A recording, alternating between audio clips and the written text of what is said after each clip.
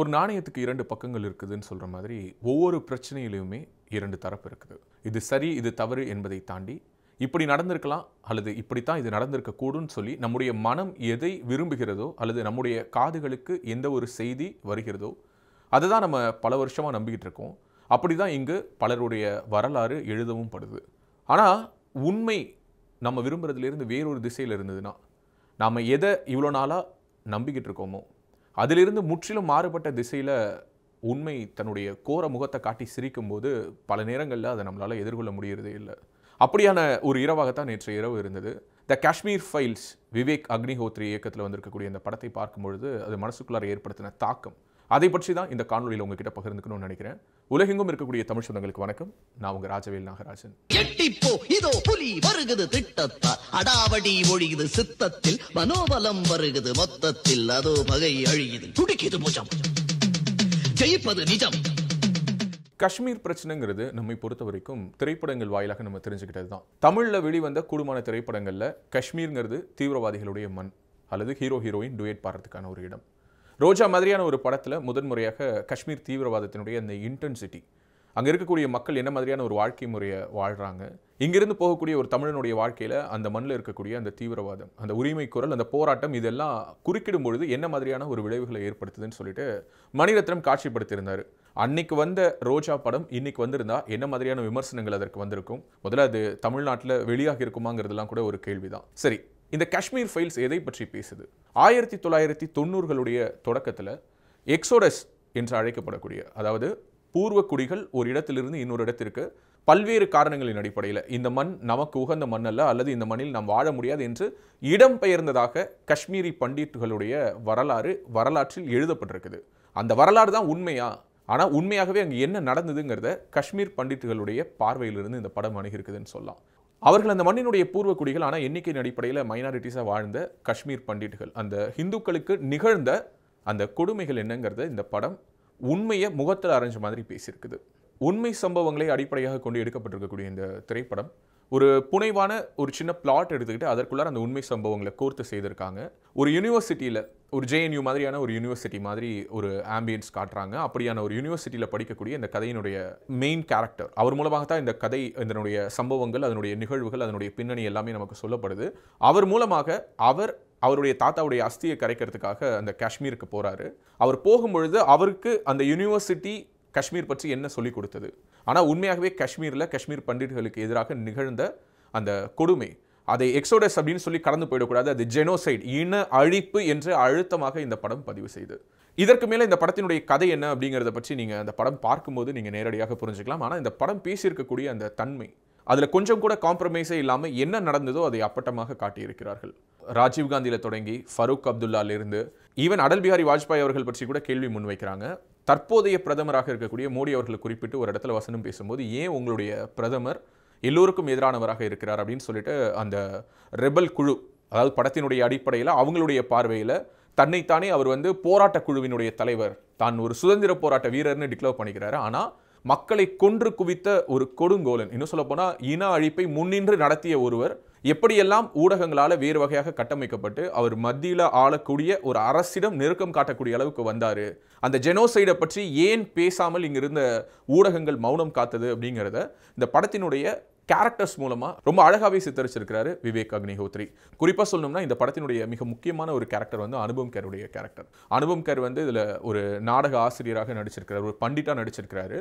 மகா சிவராத்திரியை முன்னிட்டு நடக்க போகிற ஒரு நாடகத்தில் சிவன் வேஷம் போடுறதுக்காக முகத்தில் அந்த நீல கலராக லிப்பூசிட்டு இருக்கக்கூடிய ஒரு காட்சியில் அறிமுகமாகிற அந்த நொடியில் தொடங்கி கடைசியாக அவர் மரண படுக்கையில் தன்னுடைய பேரன்கிட்ட பேசுகிற அந்த காட்சி வரைக்கும் இது ஒரு மிகைப்படுத்திய ஒரு சொல்லாடல் தான். இருந்தாலும் அனுபம் கேருடைய நடிப்பு உண்மையாகவே அபாரமான ஒரு நடிப்பு. பல விருதுகளை அவருக்கு பெற்றுத்தரப்போகிற நடிப்பு. அவருடைய கேரக்டர் புஷ்கர்நாத் அப்படிங்கிற ஒரு பேரில், பண்டிட் புஷ்கர்நாத்ங்கிற பேரில் நடிச்சிருக்காரு.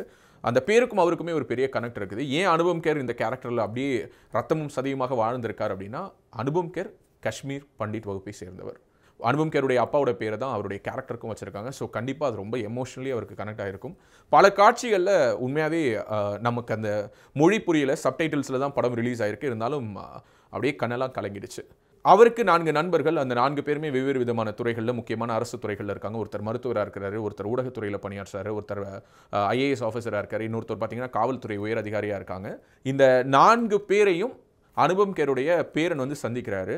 அனுபம் கேருடைய அஸ்தியை அவருடைய பூர்வீக வீட்டுக்கு எடுத்துகிட்டு போயிட்டு அங்கே பூஜை செய்து அங்கே அந்த அஸ்தியை தெளிக்கணும் அப்படின்னு சொல்லி ஒரு கோரிக்கையோடு ஒரு யூனிவர்சிட்டி, அதாவது JNU மாதிரியான ஒரு யூனிவர்சிட்டியில் அடுத்து அந்த காலேஜுடைய சேர்மன் ஆக போகிற இடத்தில் இருக்கக்கூடிய ஒருவன். அவனும் காஷ்மீர் பண்டிட் வகுப்பை சேர்ந்தவன் தான். ஆனால் சிறு வயதிலேயே தன்னுடைய அம்மாவை, அப்பாவை, அண்ணனை இந்த இன அழிப்பில் பலி கொடுத்தவன். இதை பற்றி எந்த விதமான ஒரு விவரமும் இல்லாமல், இதை பற்றின எந்த விதமான ஒரு பிரகையும் இல்லாமல் வளர்க்கப்பட்டிருக்கான் அவனுடைய தாத்தாவினால. அந்த தாத்தாவுக்கு ஒரே ஒரு கோரிக்கை தான், என்னன்னா ஆர்டிகல் 370 திரும்ப பெற வேண்டும் என்பதுதான். காஷ்மீருக்கான அந்த சிறப்பு அந்தஸ்தை ரத்து செய்ய வேண்டும் என்ற கோரிக்கையோடு தன்னுடைய குடும்பத்தை இழந்த அந்த பண்டிட் புஷ்கர்நாத் என்ற கேரக்டர்ல அனுபம் கேர் வாழ்ந்திருக்கிறாரு. அவருடைய பேரனாக இருக்கக்கூடிய கிருஷ்ணா, இந்த படத்தினுடைய அந்த மைய சரடு, அந்த எல்லா புள்ளிகளையும் இணைக்கக்கூடிய அந்த கேரக்டர்ல நடித்திருக்கக்கூடிய அவர் வந்து ஜவஹர்லால் நேரு யூனிவர்சிட்டி மாதிரியான ஒரு யூனிவர்சிட்டியில், அதுவும் அந்த யூனிவர்சிட்டியினுடைய காட்சி அமைப்புகளிலேயே எப்படி இங்கே இருக்கக்கூடிய கல்வி கூடங்கள் வந்து போராட்ட குழுக்களை ஆதரிப்பதை வந்து புரட்சி அப்படிங்கிற பேரில் மாணவர்களுக்கு போதிக்கிறாங்க. சுதந்திரம் என்ற பேரில் அவங்களை எப்படியெல்லாம் திசை திருப்புறாங்க, அவங்களுக்கு பிடித்தமான விதத்தில் அந்த வரலாறை எப்படி மாணவர்களுடைய மூளைக்குள்ளார செலுத்துறாங்க போன்ற பல விஷயங்களை ரொம்ப அப்பட்டமாகவே காட்சிப்படுத்தியிருக்காங்க. இந்த படம் வந்து மிகப்பெரிய அளவில் ஒரு அதிர்வலைவுகளை ஏற்படுத்தியிருக்குது. இதை பற்றி பேசும்போது பலருமே எப்போதுமே சொல்ற மாதிரி தான், ஒரு படம் இங்கே எந்த படமாக இருந்தாலும் குறிப்பாக சமூகத்தினுடைய பிரச்சனைகளை பேசும்போது, அதுவும் இந்திய நாட்டினுடைய ஒருமைப்பாடு மற்றும் பாதுகாப்பு சார்ந்த பிரச்சனைகளை பேசும்போது நிச்சயமாக அந்த படத்துக்கு மிகப்பெரிய எதிர்ப்புகள் வரும். அப்படியான எதிர்ப்புகளை இந்த காஷ்மீர் ஃபைல்ஸும் சந்திக்க ஆரம்பிச்சிருக்குது. இந்த படத்துக்கு பல மாநிலங்களில் டாக்ஸ் ஃப்ரீ எக்ஸம்ஷன் கொடுத்திருக்கும் போது, இன்னும் ஒரு சில மாநிலங்களில் இந்த படம் வந்து இஸ்லாமியர்களுக்கு எதிராக அல்லது இஸ்லாமியர்களை தீவிரவாதியாக சித்தரிக்கக்கூடிய ஒரு போக்கில் எடுக்கப்பட்டிருக்குன்னு சொல்றாங்க. உண்மையாகவே காஷ்மீர் பண்டிட்டுகளுக்கு என்ன நடந்தது அப்படிங்கிறத பற்றி எடுக்கப்பட்ட படம்னு இந்த படத்தை யாருமே அணுகிறது இல்லை. அதுதான் இந்த படத்தினுடைய சாபம்னு கூட சொல்லலாம். இந்த படம் எதற்காக எடுக்கப்பட்டிருக்குன்னா, ஒரு இனம், அந்த மண்ணுக்கான இனம், அந்த மண்ணினுடைய பூர்வக்குடி மக்கள் அங்கிருந்து வலுக்கட்டாயமாக மிக கடுமையான சித்திரவதைகளை சந்திச்சு அந்த மண்ணிலிருந்து அப்புறப்படுத்தப்பட்டிருக்காங்க. ஆனால் அதை பற்றி ஒரு டாக்குமெண்டேஷன் உருவாகிறதுக்கு கிட்டத்தட்ட 32 வருஷம் ஆயிருக்கு. 1990களில் நடந்ததை திரையில காட்சிப்படுத்துறதுக்கு கிட்டத்தட்ட 32 ஆண்டுகள் ஆயிருக்குது. படத்தை பார்த்தோம் அப்படின்னா உண்மையாவே சொல்றேன், நமக்கு அந்த காஷ்மீர் மண்ணினுடைய அரசியல் புரியாமல் இருக்கலாம், அல்லது அந்த மண்ணில் யார் பக்கம் சரி யார் பக்கம் தவறுங்கிற என்ன ஓட்டங்களை எல்லாம் தாண்டி நமக்கு இருக்கக்கூடிய முன் அனுமானங்கள் எல்லாத்தையும் உடைச்சு சுக்குநூறாக்கி நம்மளுடைய மனசுக்குள்ளார இருக்கக்கூடிய அந்த ஒரு ஹியூமனிட்டி இருக்குல்ல, அது ஒரு மாதிரி அசைச்சு பார்க்குது. யாருக்கு பிரச்சனைனா நீ பேசுவ, அதாவது இந்த நாட்டில் குறிப்பிட்ட ஒரு சிலருக்கு பிரச்சனைனா மட்டும்தான் பேசுவ, அவங்க ஏற்கனவே மைனாரிட்டிஸ், அதனால அந்த மைனாரிட்டிஸ்க்கு ஒரு பிரச்சனைனா மட்டும்தான் நீ பேசினா அது சரியா இருக்கும். மைனாரிட்டிஸ்குள்ளாரே இருக்கக்கூடிய ஒரு மைனாரிட்டிஸ்க்கு அவங்கள பேரளவில் அவர்கள் ஹிந்துக்கள் அல்லது காஷ்மீர் பண்டிட்டுகள் அப்படிங்கிற ஒரு இனத்தின் அடிப்படையில் அவங்க மேல ஒரு இன அழிப்பே நடந்தாலும் அதை பற்றி பேச மாட்டேன்னு சொல்லி இந்த சமூகம் கடந்து போறது எந்த அளவுக்கு சரி என்ற ஒரு கேள்வியை தான் இந்த படம் முன்வைக்கிறதா நான் பார்க்குறேன். இந்த படத்தினுடைய சினாரியோ அப்படியே நான் ஈழத்தோடு தான் ஒப்பிட்டு பார்க்கணும்னு நினைக்கிறேன். ஏன்னா ஈழத்தில் கூட பார்த்தீங்க அப்படின்னா இந்த மாதிரியான இன அழிப்பு நடந்ததுக்கு பிறகு கிட்டத்தட்ட 13 ஆண்டுகள் ஆயிடுச்சு. 13 ஆண்டுகளில் அந்த மண்ணில் நடந்த பிரச்சனை என்னங்கிறத பற்றி பேசுறதுக்கான ஒரு சரியான களம்ங்கிறது அமையவே இல்லை. தமிழ்நாட்டினுடைய அரசியல் களத்தில் நாம் தமிழர் போன்ற கட்சிகள் வந்து அதை பற்றி பேசுகிறார்கள். இருந்தாலும் அவர்கள் மேலும் இங்கு ஆயிரக்கணக்கான விமர்சனங்களை அரசியல் அரங்கில் வைக்கிறார்கள். புலம்பெயர்ந்த தமிழர்கள் தரப்பிலிருந்து வைக்கப்படுகிறது. அது எல்லாத்தையும் தாண்டி 13 வருடங்களா அந்த பிரச்சனை இன்னமும் நீர்த்து போகாமல் தமிழகத்தில் ஒரு பொலிட்டிக்கல் டிஸ்கஷன் ஃபேக்டரா இருக்குது. ஆனால் இதில் ரொம்ப முரண்படக்கூடிய விஷயம் என்ன அப்படின்னு சொல்லி பார்த்தோம்னா, காஷ்மீர் பண்டிட்டுகளுடைய பிரச்சனையை அட்ரஸ் பண்றதுக்கு அல்லது காஷ்மீர் பண்டிட்டுகளுடைய இந்த நியாயமான இன அழிப்பு அப்படிங்கிற அந்த ஒரு பதிவை காது கொடுத்து கேட்கறதுக்கே இங்கே யாரும் தயாரா இல்லை அப்படிங்கிறது தான் ரொம்ப வருத்தத்துக்குரிய விஷயம். ஏன்னா அங்கு எதிர் திசையில் நின்று ஆசாதி என்ற அந்த முழக்கத்தை முன்னெடுப்பவர்கள் யார் அப்படின்னு சொல்லி பார்த்தா அங்க இருக்கக்கூடிய இஸ்லாமிய போராளி குழுக்கள். அப்படித்தான் அவங்க தங்களை அழைச்சிக்கிறாங்க. ஆனா அவர்கள் முன்னெடுத்த தீவிரவாத செயல்கள் என்ன, அவர்கள் என்ன மாதிரியான நடவடிக்கைகளின் மூலமாக காஷ்மீரில் இருந்து அந்த மண்ணினுடைய பூர்வக்குடி மக்களான இந்த காஷ்மீர் பண்டிட்டுகளை வெளியேற்றினார்கள் என்பதை பற்றி இங்கே யாருமே பேசுறது இல்லை. ஏன்னா அப்படி பேசிட்டோம்னா அது இஸ்லாமிய மக்களுக்கு எதிராக பேசினதாயிடும், சிறுபான்மை மக்களுக்கு எதிராக பேசினதாயிடும், அங்க இருக்கக்கூடிய மக்களுடைய போராட்டத்துக்கு எதிராக பேசினதாயிடும்னு பயந்துகிட்டு எங்க பேசினா தங்கள் மேலும் இந்த சங்கி முத்திரை விழுந்துருமோங்கிற ஒரு எண்ணத்துல பலரும் அதை கண்டும் காணாமல் கடந்து போனதுதான் இந்த 32 வருஷத்துல நடந்திருக்குது. அதை முதல் முறையாக த காஷ்மீர் ஃபைல்ஸ் உடைச்சிருக்குது. இந்த படத்தினுடைய பல காட்சிகள் உண்மை சம்பவங்களை அப்படியே காட்சிப்படுத்தக்கூடிய ஒரு நோக்கத்தில் எடுக்கப்பட்டிருக்கிறதுனால நிறைய சீன்ஸ் வந்து ஒரு மாதிரி பகீர்னு இருந்துச்சு. அதுல ஒரு சீன் மட்டும் நான் சொல்லணும்னு நினைக்கிறேன். இந்த படத்தினுடைய இந்த ஒட்டுமொத்த கதையும் நரேட் பண்ணக்கூடிய இந்த கிருஷ்ணாங்கிற கேரக்டர், ஒரு பெரிய பல்கலைக்கழகத்தில் படிக்கக்கூடியதா காட்டக்கூடிய அந்த கேரக்டர் இருக்கு இல்லையா, அவர் வந்து பாத்தீங்கன்னா அவருடைய அம்மா அப்பா எப்படி இறந்தாங்கன்னே தெரியாம இருக்கக்கூடிய ஒரு நபர். அவருக்கு அவங்க அம்மா அப்பா எப்படி இறந்தாங்க அப்படிங்கிறத பற்றி ஒரு நிகழ்வுல சொல்றாங்க. குறிப்பா அவங்களுடைய அப்பாவுடைய மரணத்தை பற்றி சொல்றாங்க. ஏன்னா பண்டிட் புஷ்கர்நாத் அனுபம் கேருடைய மகன் தான் அவர் வந்து இந்திய நாட்டினுடைய உளவாளி அப்படிங்கிற மாதிரி ஒரு இடத்துல சித்தரிக்கப்படுறாரு. அவரை தேடிக்கொண்டு போராளி குழுக்கள் அந்த வீட்டுக்கு வருது. அந்த வீட்டுக்கு வரும்போது அவரை கண்டுபிடிக்க முடியல, அவங்க திரும்பி போறாங்க. அப்ப பக்கத்து வீட்டில் இருக்கிறவர் என்ன பண்றாருன்னா அவர் அரிசி பானைக்குள்ளார ஒளிஞ்சிட்டு இருக்காரு அப்படிங்கிறத காட்டி கொடுத்துறாரு.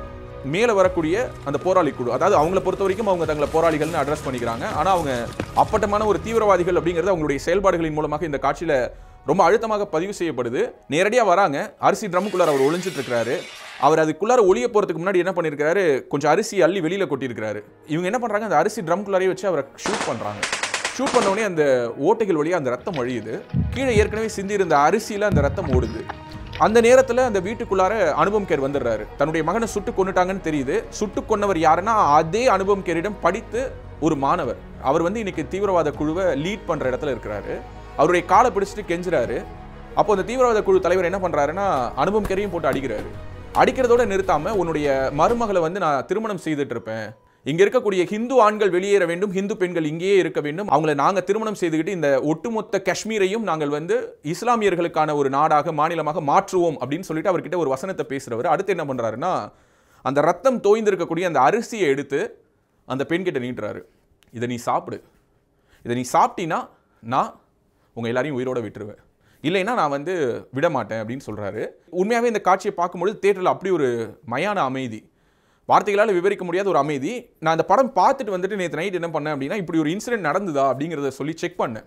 அப்போது காஷ்மீர்லேருந்து வெளியேற்றப்பட்ட இந்த எக்ஸோடஸ் அப்படின்னு சொல்லி அதிகாரப்பூர்வமாக அழைக்கப்படக்கூடிய இந்த இடப்பெயர்வு, ஆனால் உண்மையாகவே நடந்தது என்னவோ இன அழிப்பு, அதில் புலம்பெயர்ந்த ஒரு நபர் இதை ஒரு கமிஷன் முன்னாடி பதிவு செய்கிறாங்க, ஆவணமாக இது இருக்குது. I am her voice today. I am also the voice of young Kashmiri Hindu engineer who was hunted by terrorists, again for his faith. When terrorists came to kill him, he hid inside a rice container in his attic, and he would have been alive today had his location not been disclosed to the terrorists by his own neighbors. His neighbors he trusted, neighbors that we trusted. The terrorists shot him through the container and forced his wife to eat the blood-soaked rice. His name was B.K. Ganju. His crime, his faith. I speak for him today. இது ஒரு பொய்யான நிகழ்வு கிடையாது. என்னன்னா ரத்தம் தோய்ந்த அந்த அரிசியை எடுத்து அந்த பெண்ணுக்கு ஊட்டி, உன் புருஷன் செத்த அந்த ரத்தம், உன் புருஷனோட ரத்தம் அது பாய்ஞ்சிருக்கக்கூடிய அந்த அரிசியை சாப்பிடுன்னு சொல்றாரு. இப்படியான ஒரு காட்சியை இந்த படத்தில் வச்சிருக்காங்க. இது போக படத்தில் வரக்கூடிய முக்கியமான காட்சிகள், அதில் நடக்கக்கூடிய அத்தனை ஷூட் அவுட்ஸாக இருக்கட்டும், பாம் பிளாஸ்டாக இருக்கட்டும், இது எல்லாமே டைம்லைன் ஈவெண்ட்ஸை கரெக்டாக மேட்ச் பண்ணி அந்த நேரத்தில் அந்த காலத்தில் நடந்த விஷயங்களை அப்பட்டமாக பதிவு செய்திருக்கார்கள். தன்னுடைய கணவர் இறந்த பிறகு அந்த ரத்தத்தில் தோய்ந்த அரிசியை சாப்பிட்ட அந்த பெண்ணை எப்படியெல்லாம் இவர்கள் துரத்தி கொண்டே போகிறார்கள் அப்படிங்கிறத இந்த படத்தினுடைய கிளைமேக்ஸில் சொல்லியிருக்காங்க. இந்த படத்தினுடைய ஒட்டுமொத்த கதையையும் தன்னுடைய பார்வையிலிருந்து சொல்லக்கூடிய அந்த கிருஷ்ணா, அந்த யூனிவர்சிட்டியினுடைய ஸ்டூடெண்ட் சேர்மனாக போக போகிற அந்த நபர், அவர் கடைசியாக தான் தெரிஞ்சுக்கிறாரு, சரி ஓகே என்னுடைய அப்பாவை இப்படி கொண்டுட்டாங்கிறீங்க, என்னுடைய அம்மாவுக்கும் என்னுடைய அண்ணனுக்கும் என்ன நடந்தது அப்படிங்கிறத அவர் ஒரு இடத்துல கேட்குறாரு. அந்த படத்தினுடைய இறுதி காட்சி அதுதான். நீங்கள் இந்த படத்தை பார்த்தீங்கன்னா தெரியும். அந்த இறுதி காட்சியில் இந்த கிருஷ்ணாங்கிற கேரக்டருடைய அம்மா சாரதா அப்படிங்கிற ஒரு கேரக்டர், அவங்களுக்கு என்ன நடந்தது அப்படிங்கிறத எக்ஸ்பிரஸ் பண்ணியிருக்காங்க. அதை பற்றியும் நான் எடுத்து படித்து பார்க்கும்பொழுது என்ன தெரிய வந்தது அப்படின்னா, அவங்களுக்கு உண்மையாகவே நடந்ததில் less than 50% அதுதான் அங்கே படமாக்கப்பட்டிருக்குது. இதையெல்லாம் பார்க்கும்பொழுது எனக்கு அப்படியே ஈழத்தில் நடந்த விஷயங்கள் தான் கண் முன்னாடி வந்துட்டு போச்சு. எத்தனை பெண்களை வன்புணர்வு செய்து அவங்களுடைய பிறப்புறுப்புக்குள்ளார துப்பாக்கியை வச்சு இடித்து என்னென்ன மாதிரியான கொடூரங்களை எல்லாம் நிகழ்த்தினார்கள். ஆனால் இந்த நிமிடம் வரை கிட்டத்தட்ட 13 ஆண்டுகள் ஆயிடுச்சு. ஈழத்தில் நடந்த இன அழிப்புக்கு ஒரு நியாயம் கிடைக்கல. அப்படியான ஒரு நிலையை மாற்றி முதல் முறையாக காஷ்மீர் பண்டிட்டுகளுடைய வாழ்க்கையை பதிவு செய்து அவர்களுடைய வழியை பற்றி உலகம் முழுவதும் பேசுவதற்கான ஒரு டிபேட்டை, ஒரு டிஸ்கஷனை ஓப்பன் அப் பண்ணியிருக்கு இந்த காஷ்மீர் ஃபைல்ஸ். ஆக்சுவலாக பார்த்தா மனிதாபிமான அடிப்படையில் நம்ம தமிழர்களாக இருக்கணும், ஏற்கனவே தமிழர்கள் இன அழிப்பை பார்த்துருக்காங்க, அதனால் இந்த படத்தை ஆதரிக்கணும்லாம் இல்லை. Every coin has two sides. அதே மாதிரி காஷ்மீர் பண்டிட்டுகளுடைய வாழ்க்கையில் நடந்த அவலங்கள் என்னங்கிறது தானே சொல்லியிருக்காங்க. இதே மாதிரி இஸ்லாமியர்களுடைய வாழ்க்கையில் என்னென்னலாம் நடந்துச்சு, இஸ்லாமிய போராளி குழுக்களை எப்படியெல்லாம் ஒடுக்குவதற்காக அவர்கள் மேல் தீவிரவாத முத்திரை குத்தினார்கள் அப்படின்னு சொல்லிட்டு ஒரு பக்கம் எழுந்து வரலாம். நான் என்ன சொல்கிறேன்னா அதுவும் வரட்டும். இவ்வளோ நாட்கள் அது மட்டும் தான் வந்துட்டு இருந்துச்சு. காலமாக நம்ம என்ன சொல்லிட்டு இருந்தோம்னா, காஷ்மீரில் ஆர்டிகல் 370 நம்ம ரத்து செய்யக்கூடாது, அங்கே காஷ்மீருக்கு இருக்கக்கூடிய சிறப்பு அந்தஸ்தை ரத்து செய்யக்கூடாதுன்னு தான் நம்ம சொல்லிட்டு இருந்தோம். ஆனால் தற்போதைய மத்திய அரசு அவர்கள் தான் அப்படியான ஒரு முடிவை எடுத்தார்கள். காஷ்மீருக்கான அந்த சிறப்பு அந்தஸ்தை ரத்து செய்தார்கள். அதற்கு பிறகு காஷ்மீரில் இன்டர்நெட் இல்லை, காஷ்மீரில் ஃப்ரீடம் இல்லை, காஷ்மீரில் சுதந்திரம் இல்லை, காஷ்மீரில் ஒரு ஃப்ரீடம் ஆஃப் எக்ஸ்பிரஷன் இல்லைங்கிறத பற்றி தான் பேசிட்டு இருக்கோமே தவிர, அதற்கு முன்னதாக இருந்த காஷ்மீரில் இருந்த பண்டிட்டுகளுடைய வாழ்க்கையில் என்ன நடந்ததுங்கிறத பற்றி என்னைக்கு நம்ம டிபேட்டாக பேசியிருக்கோம். காலமாக பேசாமல் இருக்கிறவனுடைய ஒரு குரல் ஒலிக்கும் பொழுது அது சத்தமாக தான் ஒலிக்கும்னு சொல்லி நமக்கு தேவையான சித்தாந்தம்னா மட்டும் அதுக்கு நம்ம சப்போர்ட் பண்ணுறோம். அதே ஒரு உணர்வை தானே நம்ம இந்த இடத்துலையும் அப்ளை பண்ணி பார்க்கணும். காலமாக ஒலிக்காமல் இருந்த கிட்டத்தட்ட 32 ஆண்டுகளாக இன அழிப்பு நடந்த பிறகு பேசப்படாமலே இருந்த காஷ்மீர் பண்டிட்டுகளுடைய குரல், அழுத்தமாக பதிவு செய்யப்படும் போது அது சத்தமாகத்தானே ஒலிக்கும். நிச்சயமாக இந்த படத்துக்கு மிகப்பெரிய எதிர்வினைகள் இருக்கும். இந்த படத்தில் சொல்லியிருக்கக்கூடிய தகவல்கள் எல்லாமே தவறு, இந்த படத்தில் சொல்லியிருக்கக்கூடிய காட்சிகள் எல்லாமே மிகைப்படுத்தியிருக்கு, நீ என்ன வேணாலும் சொல்லலாம். ஏன் இந்த விமர்சனமே தவறு, இது முழுக்க முழுக்க சங்கிகளுடைய குரலாக ஒலிக்குதுன்னு கூட சொல்லலாம். நீங்கள் என்ன வேணாலும் சொல்லிட்டு போங்க. ஆனால் உண்மையை யாராலையும் மறைக்க முடியாது. உண்மை நீங்கள் கடந்து செல்லக்கூடிய அல்லது நீங்கள் பார்க்காமல் கண்ணை மூடிக்கொள்ளக்கூடிய தன்மையில் உண்மை உங்களை விட்டுறாது. எங்கே நீங்கள் போனீங்களாலும் உங்களை துரத்திட்டு வந்து உங்கள் முன்னாடி நின்று கேள்வி கேட்கும் இல்லையா? அப்படியான ஒரு கேள்வியாகத்தான் நான் அந்த காஷ்மீர் ஃபைல்ஸ் படத்தை பார்க்குறேன். அவசியம் தேட்டரில் போய் இந்த படத்தை பாருங்கள். தேட்டரில் போய் படத்தை பார்த்ததற்கு பிறகு இது தொடர்பான புத்தகங்களை படிங்க, இது தொடர்பான டாக்குமெண்ட்ரிஸ் இருக்குது, போய் பாருங்கள். இந்த படம் தான் உண்மை, இந்த படம் தான் தீர்ப்பு அப்படின்னு சொல்லி நான் பேனா நிபெல்லாம் முறிக்கல. ஆனால் இப்படியும் ஒரு வாழ்க்கை அங்கே இருந்திருக்கிறது. நாம் ஒரு விஷயத்தை நம்புகிறோம்ல, இதுதான் உண்மையாக இருக்கும், நம்முடைய மனசுக்கு ஒரு பிடிக்கும் இல்லையா, இப்படித்தான் நடந்திருக்கும் அப்படின்னு சொல்லி, அதை தாண்டி ஏன் இப்படி நடந்திருக்கக்கூடாது அப்படிங்கிற ஒரு பெர்செப்ஷனே ஏன் நம்ம டிஸ்கஷன் ஃபேக்டராகவே வரல? அது வரதுக்கே 32 வருஷம் ஆயிருக்கு. அப்படின்னா அதை பற்றியும் நம்ம பேசணும்னு நான் நினைக்கிறேன். ஒரு மேக்கிங்காக இந்த படம் எடுக்கப்பட்டிருக்கக்கூடிய விதம், இந்த படத்தினுடைய டெக்னிக்கல் குவாலிட்டிஸ், ஒரு திரைக்கதையாக அது சொல்லப்பட்டிருக்கக்கூடிய விதம் எல்லாமே ஒரு உலக தரத்தில் இருக்குது. காஷ்மீரை சேர்ந்த பூர்வக்குடி மக்களான காஷ்மீர் பண்டிட்டுகளுடைய வாழ்க்கை, அந்த வழியை ரத்தமும் சதையுமாக பதிவு செய்திருக்கக்கூடிய இந்த காஷ்மீர் ஃபைல்ஸ் படக்குழுவினரை நான் வணங்குறேன்.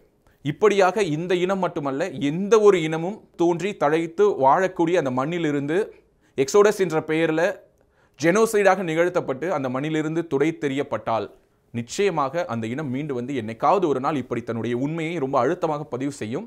அன்னைக்கு நீங்கள் உங்களுடைய கண்களை காதுகளை மூடிக்கொண்டால் அதிலிருந்து நீங்கள் தப்பிச்சிடலான்னு அர்த்தம் கிடையாது. அந்த குரல் இந்த உலகத்தையே அசைத்து பார்க்கக்கூடிய ஒரு குரலாக இருக்கும். அப்படித்தான் தி காஷ்மீர் ஃபைல்ஸுடைய குரலும். நீங்கள் உங்களுடைய காதுகளை மூடிக்கலாம், கண்களை மூடிக்கலாம், ஆனால் அந்த குரல் ரொம்ப சப்தமாக ஒலிச்சுக்கிட்டே இருக்கும். உங்களுடைய மனசாட்சியை அது உலுக்கி பார்க்கும். நன்றி, வணக்கம்.